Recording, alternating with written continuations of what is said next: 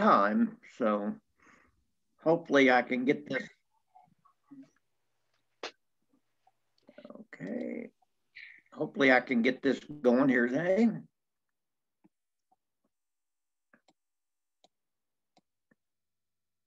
How's that?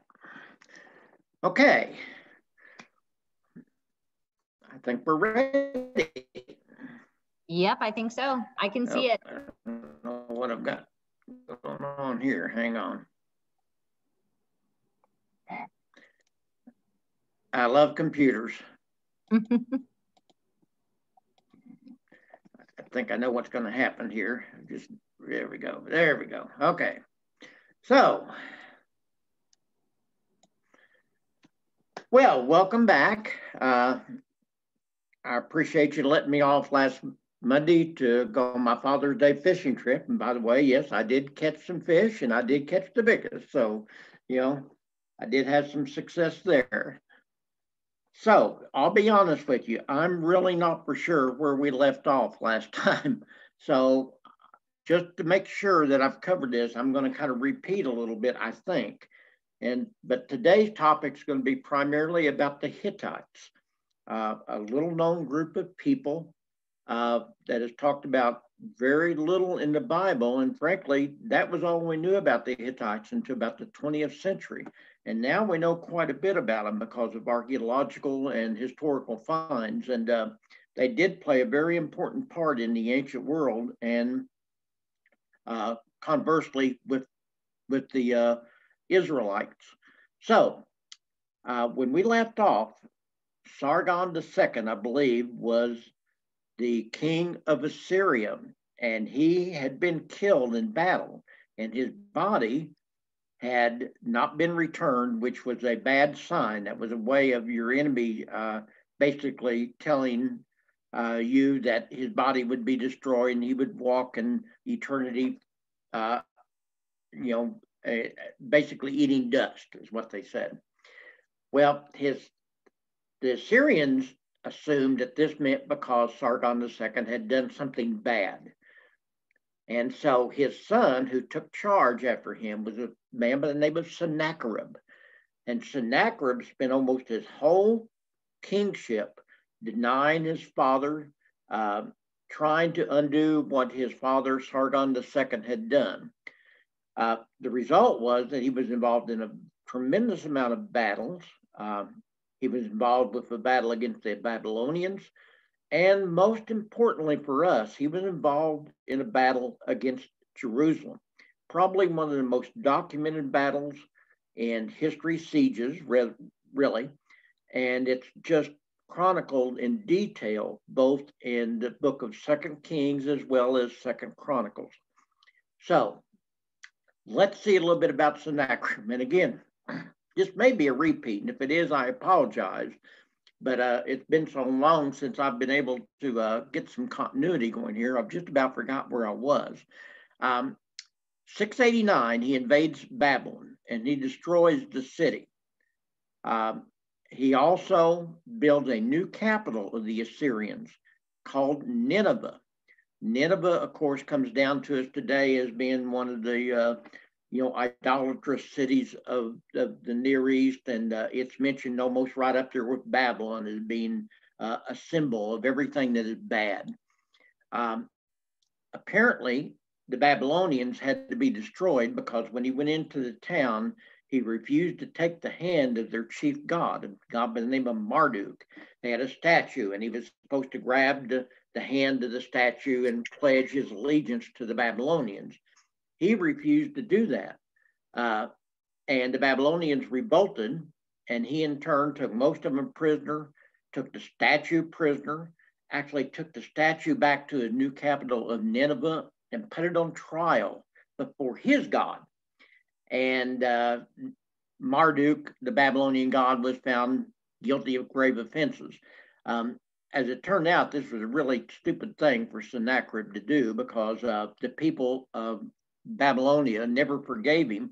On top of that, the people of Assyria also kind of worshipped the same gods.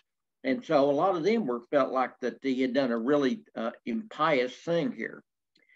So the next thing he does is Sennacherib turns his attention to the Levant. Remember, the Levant is this place that we now call Israel, Jordan, Syria, Lebanon. We're not going to have good volume back though. These places here.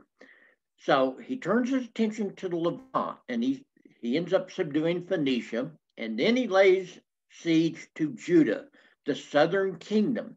Remember, the northern kingdom has already been taken prisoner in what was known as one of the diasporas. The first one, they had been taken prisoner in the city of Samaria, had been basically destroyed by the Assyrians. So now he lays his siege to Judah, and he demands tribute from the king of Judah, who is located in Jerusalem. Name is Hezekiah. Hezekiah ends up paying him 300 talents of silver, 30 talents of gold, which it says in the Bible, 2 Kings 18:13 through 16, that he actually stripped the temple of all the gold and silver and basically destroyed the temple that Solomon had built and took all the silver and gold out of it and give it to Sennacherib in hope that he would not invade Jerusalem. Well, it didn't work, okay? That only whetted the appetite of Sennacherib. And so Sennacherib proceeds on to Jerusalem, and he lays siege to the city. And again, this is really heavily documented in the Bible. And you can go to 2 Kings and the 18th chapter, and it talks a whole lot about this, and and repeats it almost word for word in 2 Chronicles. This is the gates of Nineveh. This is the historic gates that he built that led into his new city. By the way, these are no longer exist. In 2016, ISIS destroyed the gates of Nineveh. They have destroyed a whole lot of the relics of not just the Christians, but other antiquarian civilizations. They destroyed the tomb of Jonah. They also destroyed the gates of Ashur, the capital of Assyria. They've just destroyed a tremendous amount of antiquities. Fortunately, I think the world finally woke up and has them pretty much under control, and hopefully they won't destroy too much more. So Sennacherib is at the gates of Jerusalem. Now, he sends a delegate to Jerusalem outside the gates, and he tells the people, you need to stop listening to your king. Hezekiah is not doing what's in your best interest. And if you don't surrender your city, and this is a quote from the Bible, 2 Kings 18:27, you're going to have to eat your own excrement and drink your own urine. Now, that's pretty graphic, but that's exactly how the Assyrians, that was the kind of thing they did. And they said, if you don't surrender to us, when we take your city apart, we're going to destroy you, and we're going to absolutely embarrass you. So Hezekiah, of course, he didn't know what to do. So he consults Isaiah. Isaiah is the prophet at this time in Jerusalem. And he tells Sennacherib, no, stay the course. Eventually, Sennacherib is going to be cut down by the sword in his own country. So Hezekiah is a faithful follower of God, and he says, fine. He offers a very long prayer to God. And he, says in the Bible that God answered him with the denouncement of judgment on the Assyrian king. You can read it in 2 Kings 19:14 through 34. And the Bible says, in that night, the angel of the Lord went out and put to death 185,000 in the Assyrian camp. So Sennacherib, king of Assyria, broke camp and withdrew. He returned to Assyria and stayed there. Now, did that really happen? Well, apparently it did, because Herodotus, the Greek historian who wrote sometime later, claimed that indeed Sennacherib's army was struck by a plague. And he said it was struck by a plague of field mice. Well, we all know now, of course, that bubonic plague is carried by, mice and rats. And that was a very common disease back in this time. And so it's very probable that, Sennacherib's army was destroyed by a plague. You can believe it took place because God sent it there, or I guess you cannot, but whatever, it happened.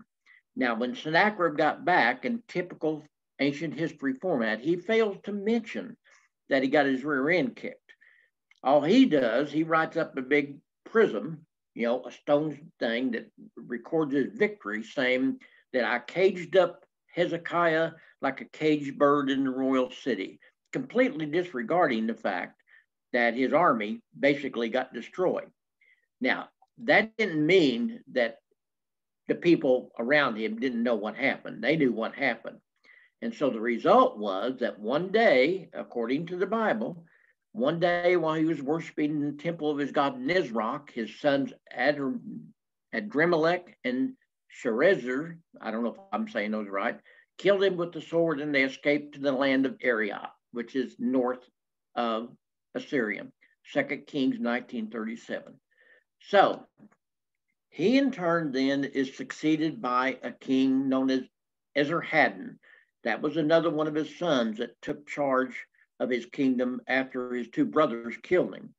And this is a depiction of the siege of Jerusalem that was left by Sennacherib. Now, I need to kind of stop here for a minute because, again, I don't know if I told you this story or not, but it is so important. Remember, one of my goals is to try to put historical credence to the Bible. I'm trying to show you that things that are said in the Bible really did take place. One of the things that's talked about in the Bible during the siege on Jerusalem was the fact that Hezekiah built a tunnel to bring water into the city. Now, for centuries after this, people debated this and they said, well, it really didn't happen. That was just something, that was another one of the made up stories of the Jews. There's a group of people today that want to deny Jewish history, and they continue to basically try to do everything they can to cast dispersion upon the Old Testament. And they took this as one of those events. They said, no, this could not have happened. Well, sure enough, folks, in the late 1800s, a group of archaeologists began to unearth what they believed was the tunnel that is described in great detail in the Bible. And so we know now that there was indeed a tunnel built basically from the Gihon Spring, which is outside the gates of Jerusalem overlooking the Kidron Valley. And this tunnel was built to bring water into the city. So if it was sieged by an outlying force, that the city would have water. And Hezekiah, recognizing that Sennacherib was probably going to do this, had this tunnel built. And we now have excavated it totally. I say we, archaeologists have, and they built this tunnel. And it says in the Bible, as for the other events of Hezekiah's reign, all of his achievements and how he made the pool and tunnel by which he brought water into the city, are they not written in the book of the annals of the kings of Judah, 2 Kings 20:20? So they have excavated this tunnel. You can't go into it because of the historical importance of it and all, but we have photographs of it, and there's actually an inscription on the southern exit of the tunnel inside the city, and it details the task of the digging. This was written at the time into the stone at the time the tunnel was built. The tunnel is basically a third of a mile long. It's almost like a snake. It's not a straight tunnel. It curves in and out, and it's several feet deep under the ground. Now, how they did this, folks, we still don't know, because they started at one end and started at the other end, and they dug until they met in the middle. How they were able to do this is beyond comprehension. We could do it today, obviously, with all of our technology and all, but we're talking basically 2,700 years ago. How they were able to do this has not really been understood to this day. But here's the inscription. It says, when there were still 3 cubits, about 4.5 feet to be excavated, there were the sounds of a man calling to his companion. On the day of the completed excavation, the stone hewers struck out, each towards the opposite number, pick towards pick. And they completed the tunnel. Folks, I'm telling you, this is one of the most historically important finds in biblical archaeology, because, you know, this is one of those things that people just denied had happened for centuries. And they said it was just part of the Hebrew mythology. Well, when they found this thing 100 years ago or so, and it took a long time to excavate it, they now have the tunnel excavated. This is a photograph of Hezekiah's tunnel that brought water into the city during the siege of Sennacherib. And I can't tell you the importance of this. Some people say, other than the finding of the Dead Sea Scrolls, this may be the most important biblically archaeological find of ever, you know, because it gives so much credence to the Bible as a historical document. So that's enough about the Assyrians. I wanted to get going today on the Hittites, and hopefully I'll get done with them. The Hittites are a group of people that we knew almost nothing about until the 20th century. They were mentioned in the Bible just a little bit, and frankly, that's all we knew by them. Other than what they were mentioned in the Bible, they were just one of these groups of people that were basically lost to history. By the way, this is the entrance, this is the gates, the ruins of the gates to Hattusis. Hattusis was the capital of the Hittites and is located in what we now know as Turkey, called the Anatolia Peninsula. I've got a little cartoon. I thought I might bring a little humor to you. I see your little petrified skull, it says, labeled and resting on a shelf somewhere. I thought that was pretty humorous, you know, kind of gives us an idea again of some of the, you know, humor of the cartoon. I like artwork, and I thought I'd do cartoons this year. So here's a Bible verse to start on the Hittites. And it says, then Abraham rose from beside his dead wife and spoke to the Hittites. He said, I am a foreigner and a stranger among you. Sell me some property for a burial site here so I can bury my dead. The Hittites replied to Abraham, sir, listen to us. You are a mighty prince among us. Bury your dead in the choicest of our tombs. Genesis 23, 3-5. This happened in the city of what we now call Hebron. Hebron's about 20 miles south of Jerusalem. It was the middle, basically, of the desert at that time. And Abraham's wife, Sarah, had died. And he pled for a place to bury his wife. And so they sold him a cave, it says. And it was sold to him by Hittites. That is that's the first mention of the Hittites anywhere in history. And there's only a few other mentions of him, and I'll recite those here in just a moment. By the way, what you see in the background there is the tomb of Abraham, Isaac, and Jacob. Facing them is another tomb of their wives, Sarah, Leah, and Rachel. And so the 6 patriarchs, this is called the Cave of the Patriarchs. There's a church that's built over it. And the bodies of those 3 patriarchs is supposed to reside in there, and their wives on an opposite tomb from it. It's one of the holiest sites in the world. In fact, in case the Jewish people think that next to the Temple Mount, this is the holiest site in their religion. It's one of the holiest sites in our religion, the Christian religion, as well as one of the holiest sites to the Islamic religion, because they also view Abraham as their patriarch, as, you know, the starting of their lineage. So how did we discover the Hittites? Well, like I said, we know them primarily from the Bible. Here's what the Bible says about them. Hang on there so I can move this over a little bit. It said, prior to the end of the 19th century and early 20th century, the Hittites were a little-known group of Indo-European people who populated the Anatolian Peninsula, Turkey, around 1680 BC.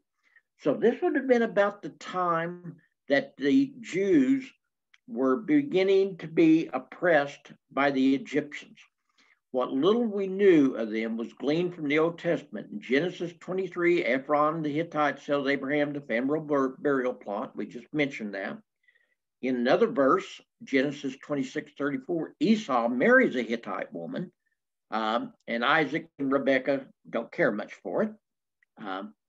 And they are frequently listed as one of the inhabitants of Canaan in Exodus 13:5 and in Numbers in Joshua. And of course, famously, King David had amongst his warriors Uriah the Hittite, who he had killed because he desired to be at his wife Bathsheba. This is talked about in 2 Samuel 11. Of course, this was the ultimate sin to David that he had to live with the rest of his life. Solomon also had Hittites among his many wives, mentioned in 1 Kings. And Ezekiel actually uses the Hittites as a metaphor to basically kind of degrade Israel in Ezekiel 16:3 and 45. So the first archaeological discoveries about the Hittites were made about the late 1800s. A man by the name of William Wright, who is one of the founders of the biblical archaeological movement, was excavating a site known as Hattusis. But finally, it wasn't until about the early 1900s that we were able to basically understand what he found. He found over 10,000 tablets ascribed in the Akkadian cuneiform.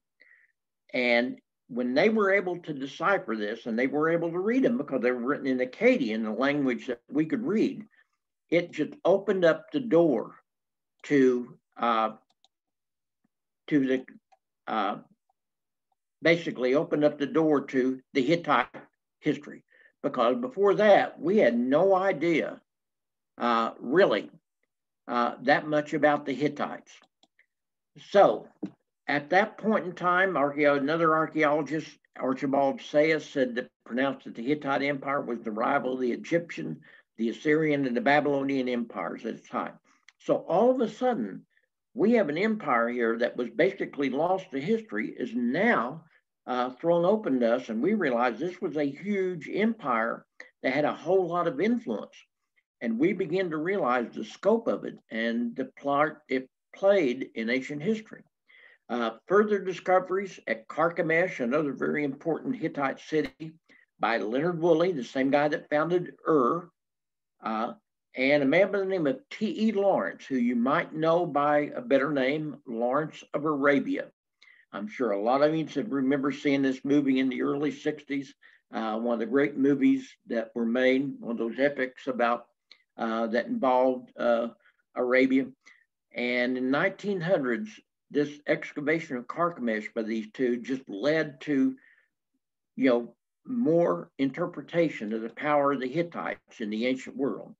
This is a photograph of Woolley to your right, and that is Lawrence of Arabia, a very young man who had his early training as an archaeologist and later on went on to be a great, basically a guerrilla fighter with the Arab armies, against the Ottoman Empire.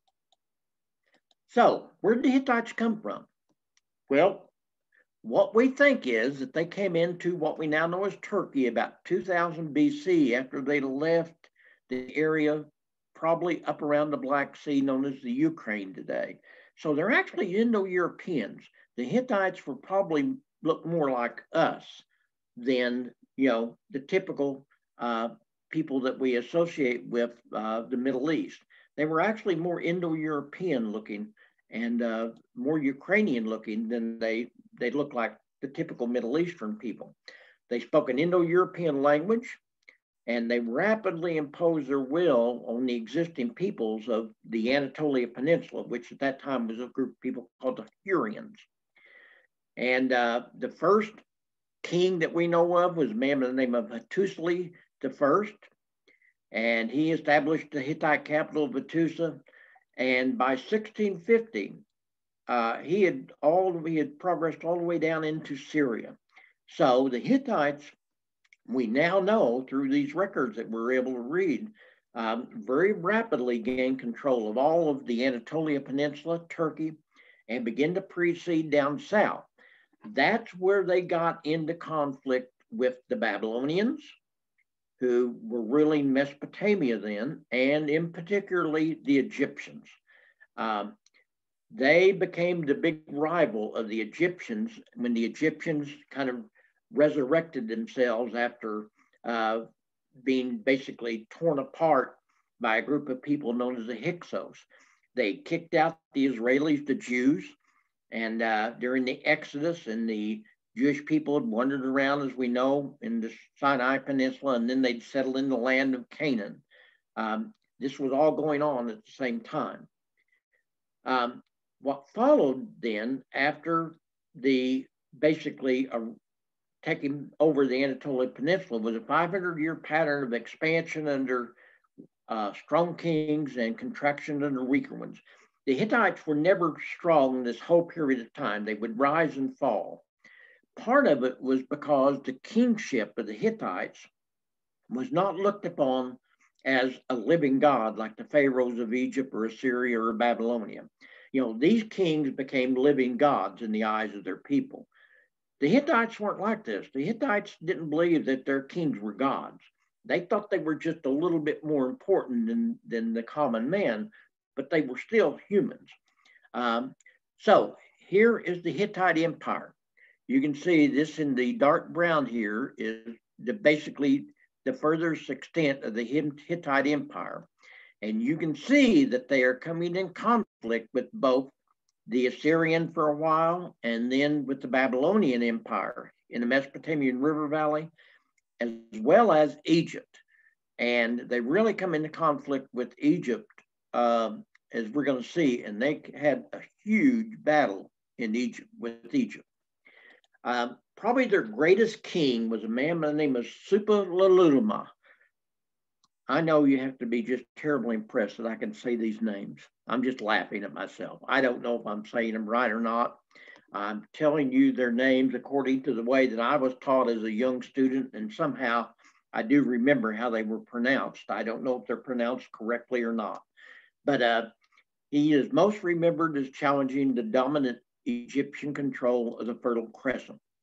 In Egypt, about this time that he was the king of the Hittites, there was a very weak king known as Akhenaten.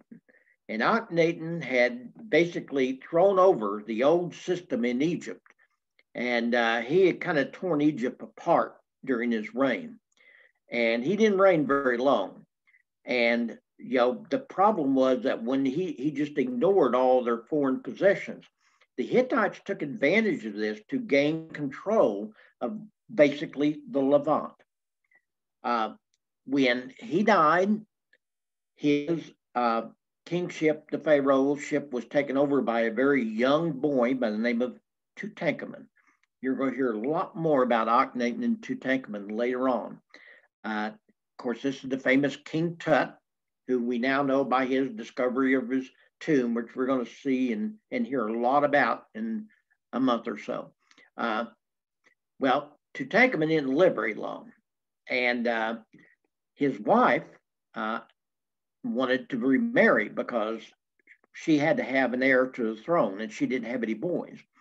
So she sent a letter to Suppiluliuma asking him to send her one of his sons. Said, if you will send me one of your sons, I will marry him and make him the Pharaoh of Egypt, and you know, we can unite our two kingdoms.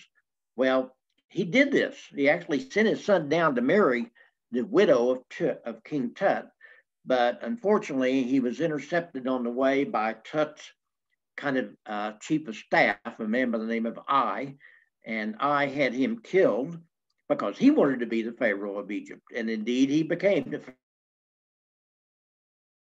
Pharaoh of Egypt. Big long story, which we'll talk a lot more about.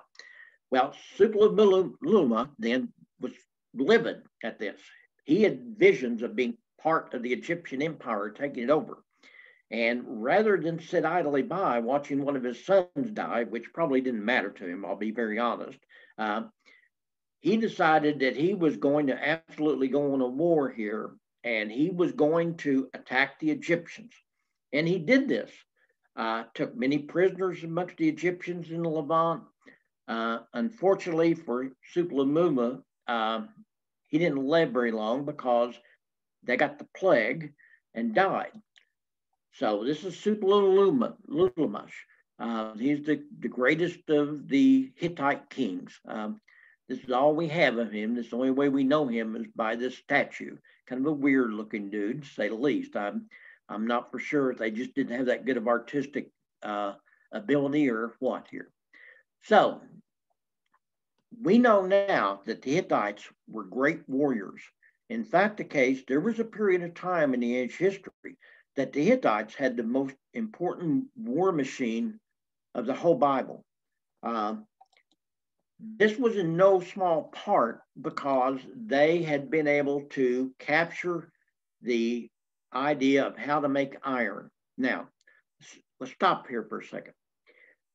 Up to this point in time, most of ancient history, that written history, was called the Bronze Age because the ore that was the typical ore and metal that they made weapons out of was bronze. And basically, the Hittites figured out how to extract iron from ore. People had known how to do this, but they couldn't get it done. They had accidentally done it in different ways, but they just really didn't have a real foolproof method for making iron weapons. Iron was so much stronger than bronze. And anybody who had iron weapons had a distinct advantage on the battlefield. Well, the Hittites are the first people to basically systematically learn how to make iron weapons. And it gave them such an important advantage on the battlefield. And so this is what basically made their war machine. And the weapons, bronze weapons are kind of brittle. And an iron sword against a bronze sword, there was no chance. The iron sword would just completely break and decimate the bronze sword. And the result was that the Hittites were able to basically gain control over much of the known world at that time because they had such an advantage. They also were the first ones to use the chariot in this way. They built the chariot to hold 3 soldiers. Now, chariots had been around for a while, but they were basically either one-man chariots or the Egyptians had kind of perfected them in using a driver and a fighter. Well, the Hittites made big chariots, and they had a driver, and they had a man with a huge shield which would protect not only the driver but the fighter. And he would hold the shield up, and then the person behind the shield would be able to wield his sword. And they end up having a really strong advantage because they basically perfected the chariot.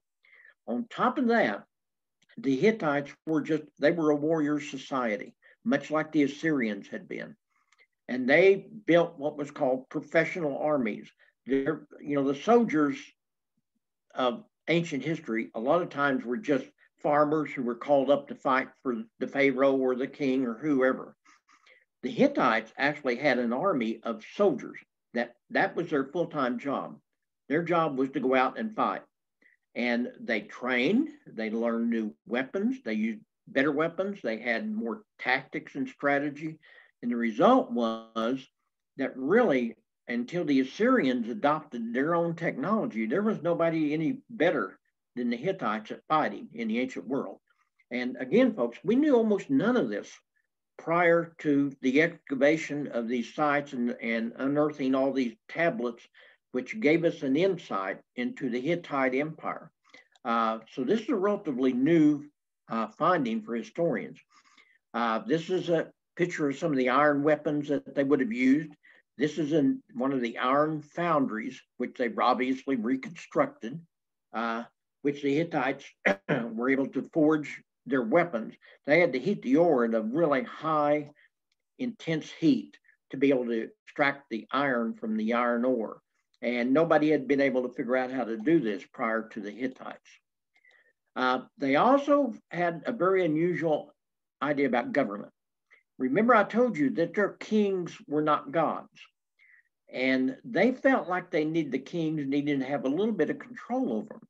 So they actually had what we would basically call a constitutional monarchy. They had a king, but there were people that kind of had limits on his authority.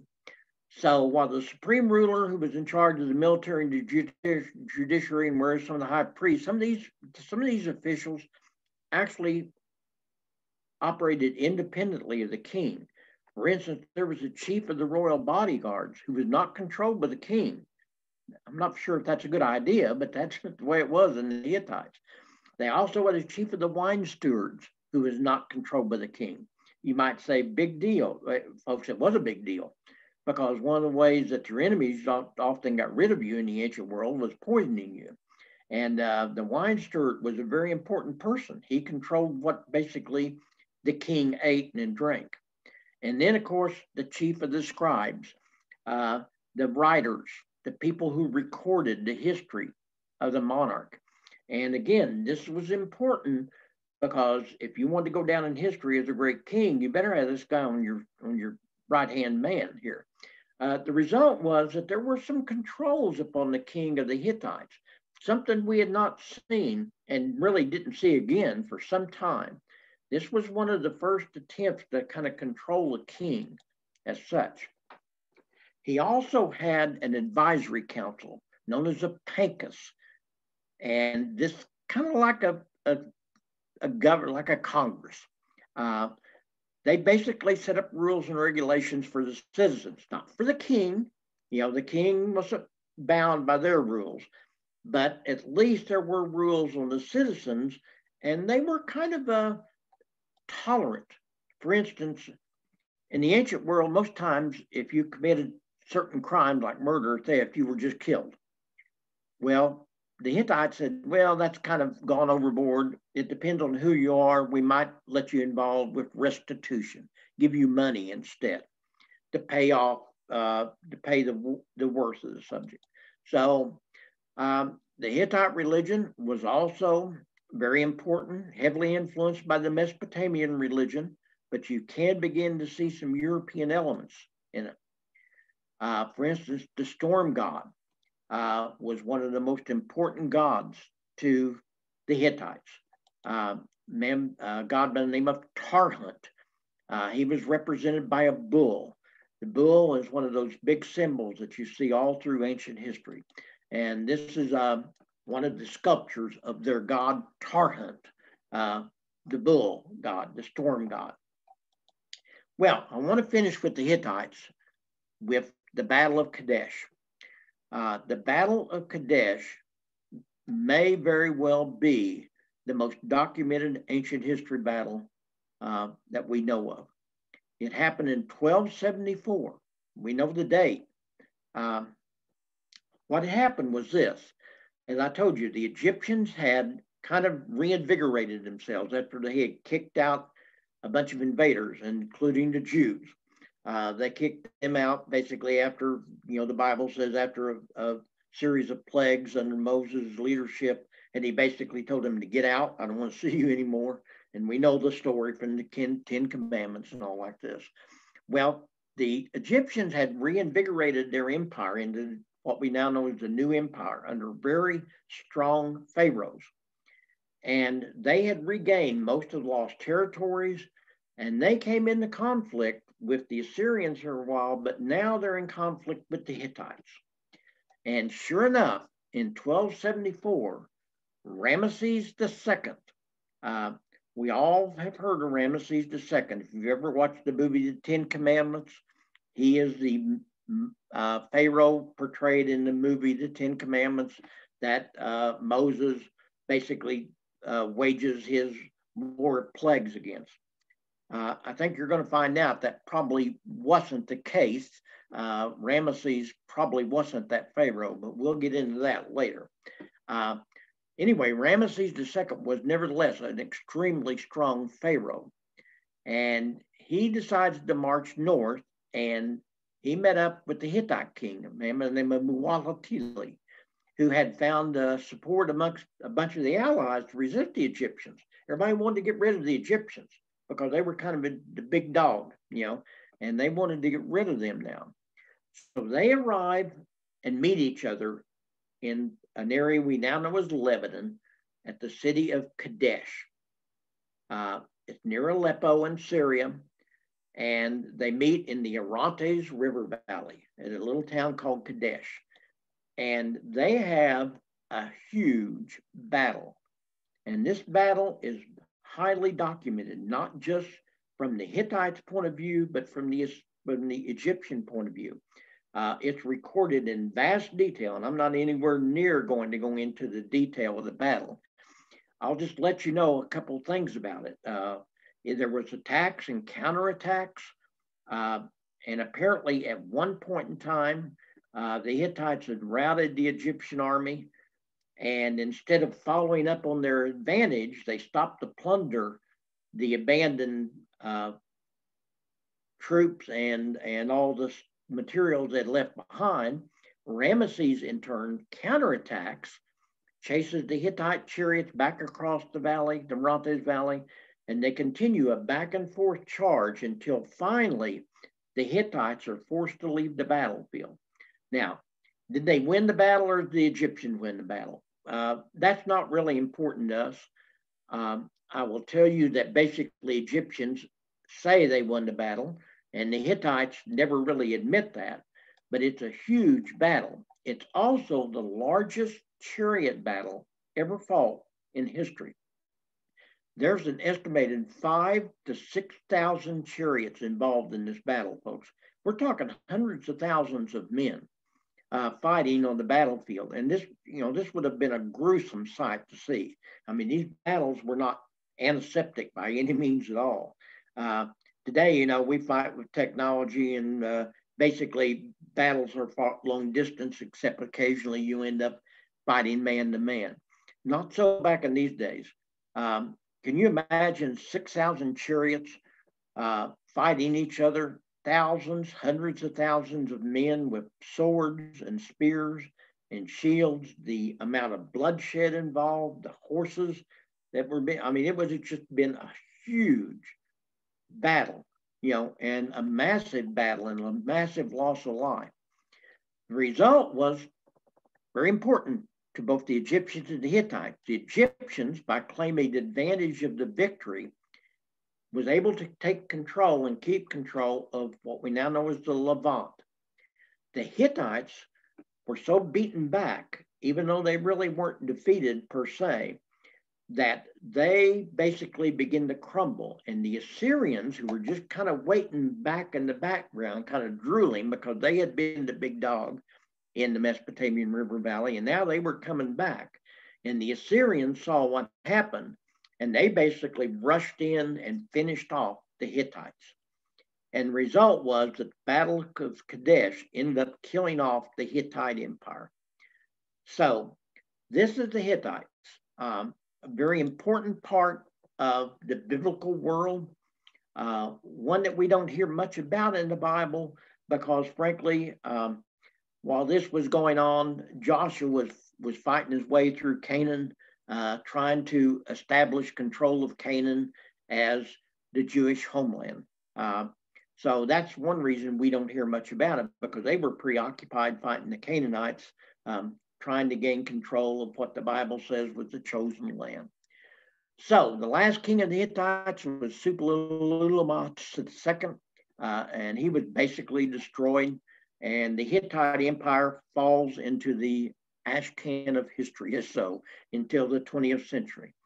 And this is a part of a hieroglyphic depiction of the Battle of Kadesh left by the Egyptians.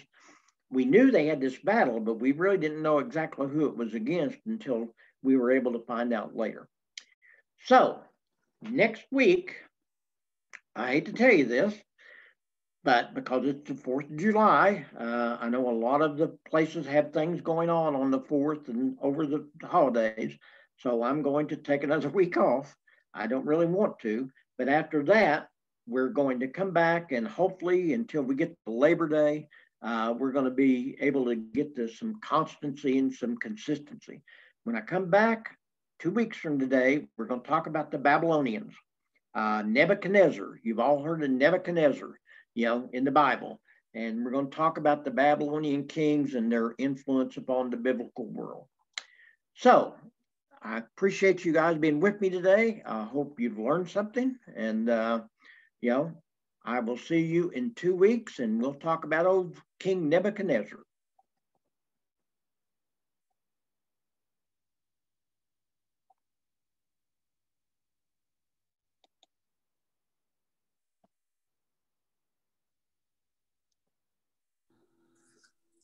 Thank you, Tony.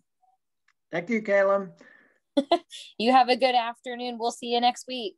Okay, we'll see you in 2 weeks. Oh, 2 weeks. Yes, I forgot. It's already the holiday next weekend.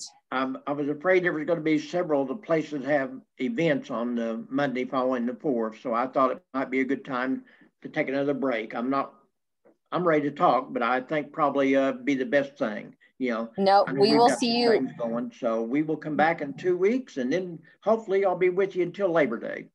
Awesome. Yeah, we'll see you in 2 weeks, Tony. Have a good afternoon. Thank you. Bye-bye. Bye-bye.